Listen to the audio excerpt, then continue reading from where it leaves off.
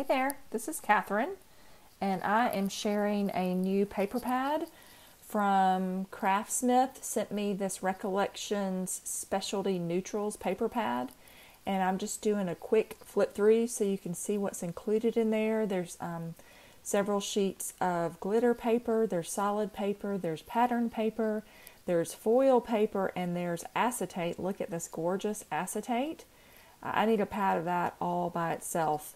So I'm going to be making a couple of projects today, and I wanted to share that with you. But I wanted to show you the inside first before we get started. And then there's this cute kind of concrete looking paper to me. That's what it looks like when I see it. So that's the Specialty Neutrals pad. You can find that in your local Michael's store. I stopped by mine recently and I saw it in there. So I wanted to share a couple of these projects with you. So let's get started. The first project I'm going to make is a wreath. And I am using a 12-inch chipboard ring. This is from Paper Accents. I ordered this, I believe, from Dick Blick is the company. They sell a lot of the art stuff, and I saw these when I was picking up something else. So I ordered a couple of sets of these. Now, you could make your own wreath with a cardboard box or with like a cereal box. You just need some circles, but just for today, I'm going to use this. But you could absolutely make your own. You could make it smaller.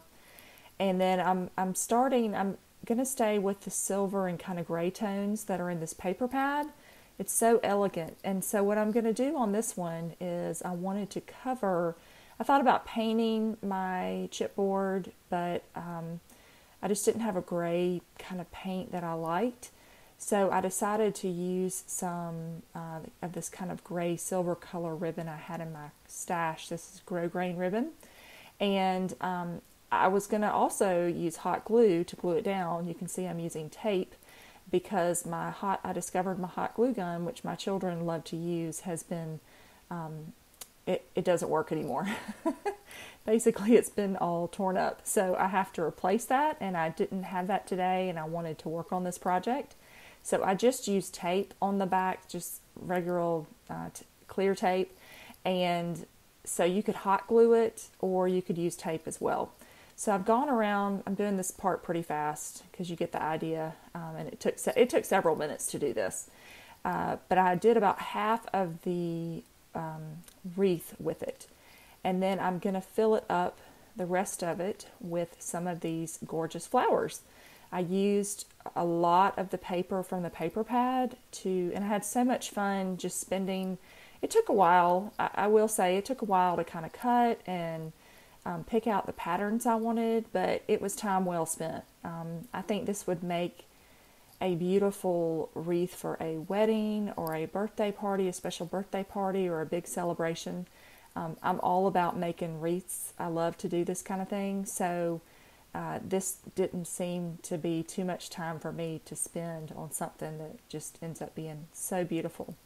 So I've got this solid paper, and then I'm putting some glitter paper on the larger ones. That these flower dies are from Stamps of Life. I don't think they're available anymore. I got them from HSN. They might pop up on the Stamps of Life website. I think they're called the gift card 3D pop-up.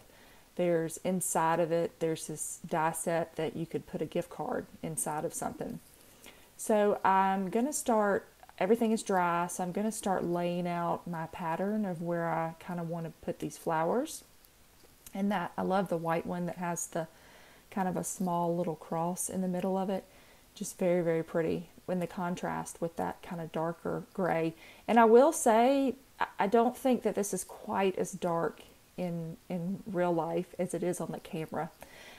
They're really, really beautiful. To me, it's a little bit lighter, but the shades are just very, very rich and so pretty. So I'm just going to do a single layer to start. I've got these larger flowers, and I'm kind of alternating with the light and the dark to get some contrast. And I want that glitter paper to show up too. And so I'm going to glue these down, and I'm just using adhesive. You could, if you're worried about it, you could use hot glue as well. And I've done that before, but I think for this application, the glue would work fine. I'm going to come back with these smaller flowers. They have a silver dot on them, and then there's a lighter silver outer layer of the flower. I left that part, the outer kind of petals, I guess you would say. I didn't glue those down. It's a little hard to see in the video, but they have some nice dimension. You can kind of pop those up, pull them up, and it gives a kind of layered effect on there. So again, it's a little hard to tell on camera, but I like the way that it added a little bit more dimension to it in person. And I'm using some foam tape, little foam dimensionals to glue those down. And then I'm going to come back and add another flower on the right hand side. It was a little out of whack, I thought, and it's, you know, it's a wreath, so it needs to be organic and it can be flowers, so it doesn't have to be perfection all the time, but I'm just trying to keep it a little bit balanced. And I'm going to make one more flower with that white paper with the little crosses in it, and I'm adding on that glitter. No, this one's not glitter, this one's just the solid paper. The glitter is on the smaller one. It's so pretty. And so I'm going to come back and layer that in and just adhere that down to where there's a little bit more of the chipboard. And I'm going to add one more foam dimensional to make sure that that flower is secure. So I've got a nice looking wreath going here. I'm going to come back and add some ribbon to it. I had a little bit left from that roll. I would say I probably used 7.5 to 8 yards of ribbon. I don't know the width of this ribbon. It's probably 1/2 inch. And I'm figuring out how to get this tied where it just kind of blends into the wreath itself and that ribbon. So I'm just kind of pulling it I want that knot to go behind my wreath and without having to actually tie it on there. So I'm going to straighten up a little bit of this ribbon right here that's moved, which is no problem. It's very easy to fix. And then I'm going to trim off that extra string on the back for my knot so you don't see that.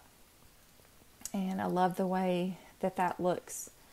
So that's it on that project. I'm going to show you a couple more. I kind of was thinking these are things you could do for a party, celebration, or some kind of event, just with these beautiful rich colors that they had. So I wanted to show you, of course, the acetate, which I absolutely love. And again, I need a whole paper pad of this.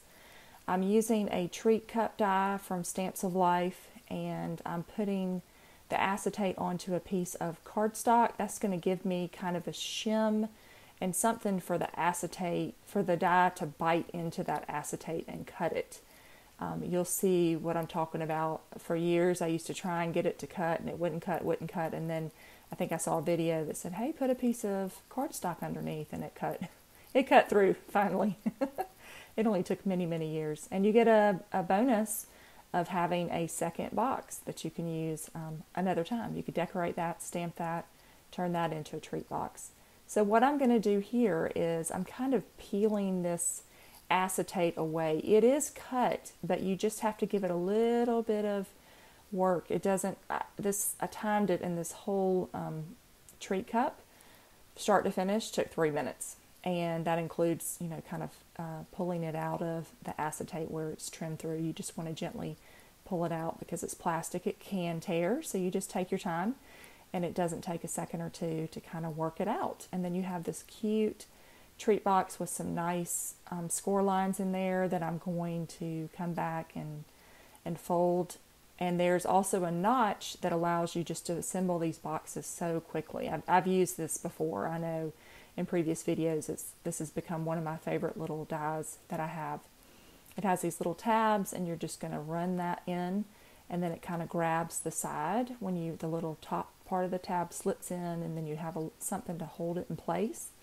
And these hold up beautifully. I personally don't use adhesive with these because my cardstock is usually pretty heavyweight.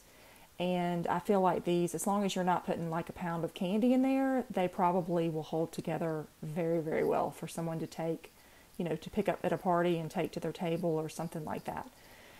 So I have to make a gable box too. This is the handle box from Stamps of Life that I've had forever. and just 2 quick passes through my machine with this beautiful heart paper, and I can make my treat box. So I'm going to glue down that one tab. It couldn't be easier. It's all done for you.